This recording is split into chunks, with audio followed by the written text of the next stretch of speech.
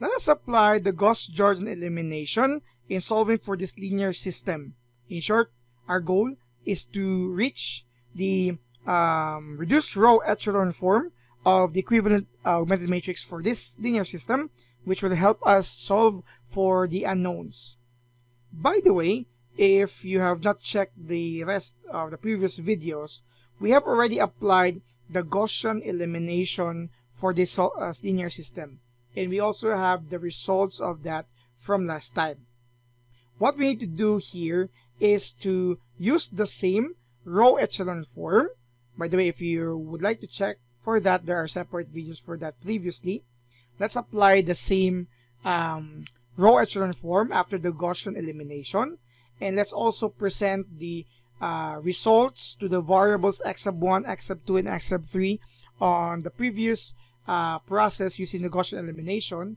And we will apply the Gauss-Jordan elimination here, or the second phase, the backward phase, and let's see if the results under the Gaussian elimination on the previous video and for this video, the Gauss-Jordan elimination, would be the same.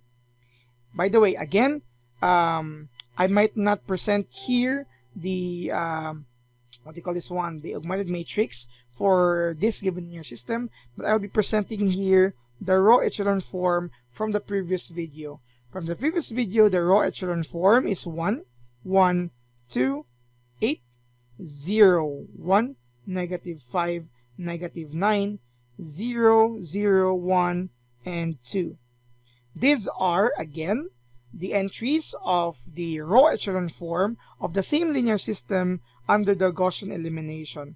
And we have shown from last time, using this, the result of the variables here, x sub 1, x sub 2, and x sub 3 are 3, 1, and 2 respectively. Now, if we are to apply here the Gauss-Jordan elimination, or specifically the half of it, the backward phase, using this row echelon form to reach the reduced row echelon form, we should come up with the same result.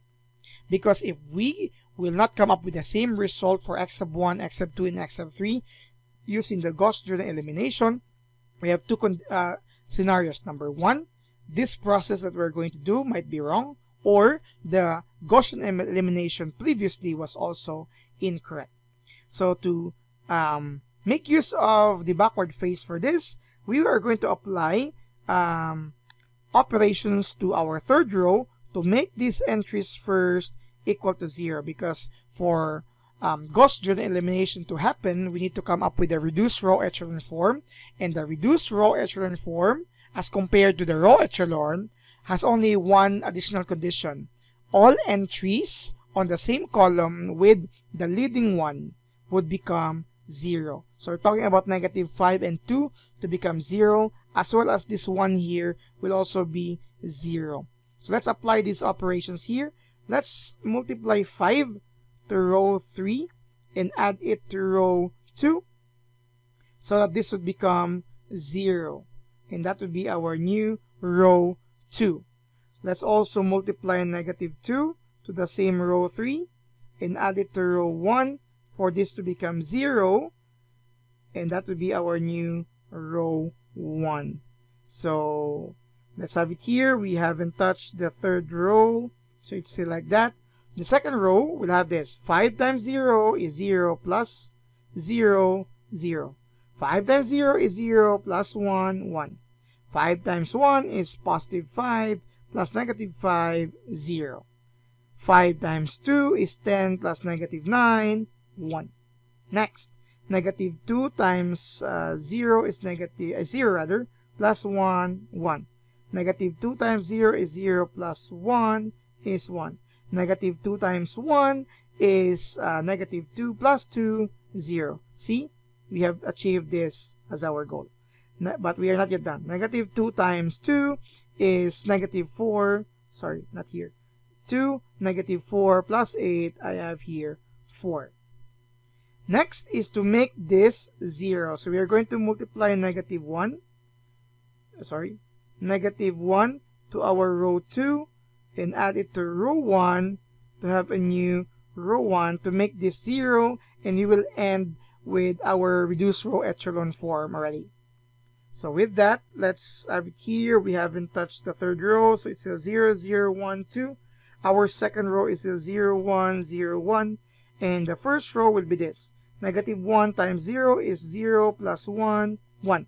Negative 1 times 1 is negative 1 plus 1, now 0. Negative 1 times 0 is 0 plus 0, 0. Negative 1 times 1 is negative 1 plus 4, 3. This is now a reduced row echelon form. And this ends the Gauss-Jordan elimination. Sorry if, again, this is a little bit shorter, because if we talk about Gauss-Jordan elimination, we should start with the first part, the forward phase. But it was already covered by the previous video using Gaussian elimination. Again, please check that out. So from here, we could come up with our equations already.